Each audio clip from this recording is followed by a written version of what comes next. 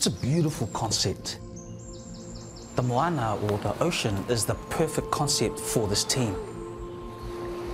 Part of our connection around traditional navigation, how did our people navigate the Pacific Islands?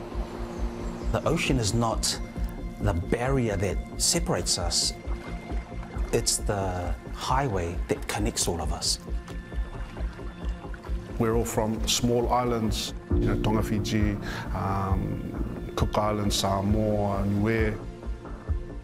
We represent the whole of Pasifika.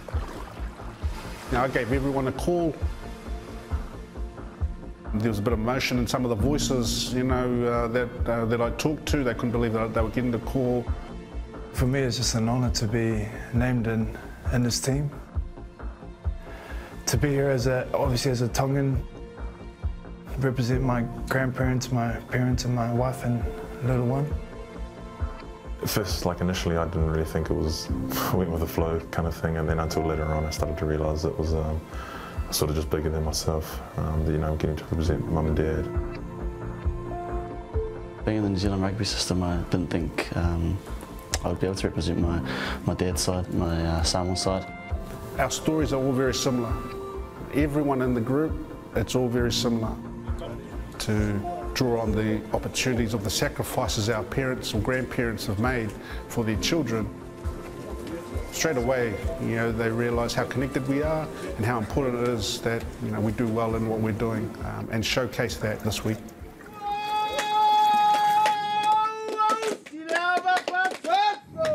The other ceremony, which was a unique experience again.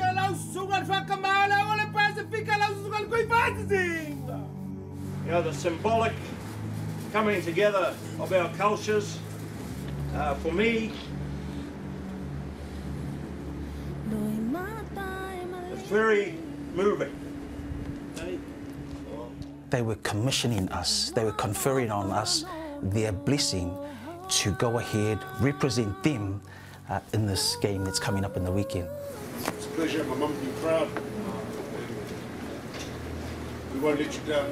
It's going to be a real celebration between us and obviously the Māori All Blacks, the tangata whenua, mana whenua that are part of where we get to play, where we live and where we've learnt the game, a lot of us, and that's important to us to give back to them as well.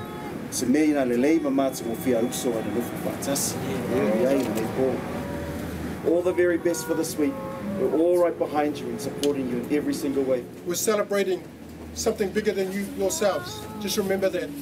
We're not in this alone, never in the Wakaran alone, and we've got to keep working together. Playing for your villages, your families, your countries, your people. You're playing for a dream. We've talked a lot around the people that have paved the way before us.